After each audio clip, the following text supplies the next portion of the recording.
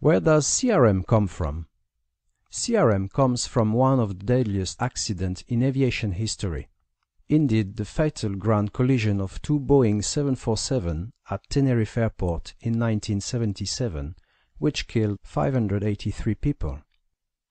To maximize the available resources, crew should be aware of the impact on flight safety from fatigue and vigilance, decision-making, teamwork, errors, information processing, attitudes and behaviors, stress, assertiveness, situation awareness.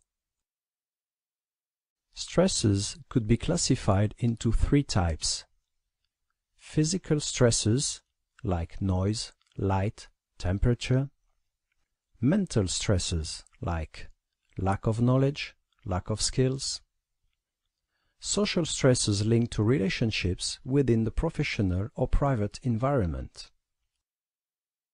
Looking at several causes of aircraft accident, effective communication is often lacking amongst crew members.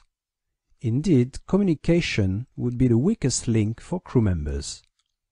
In certain circumstances, it is important for flight crew members and cabin crew to act as one cohesive crew, even though they are trained, scheduled, and generally regarded as two independent crew.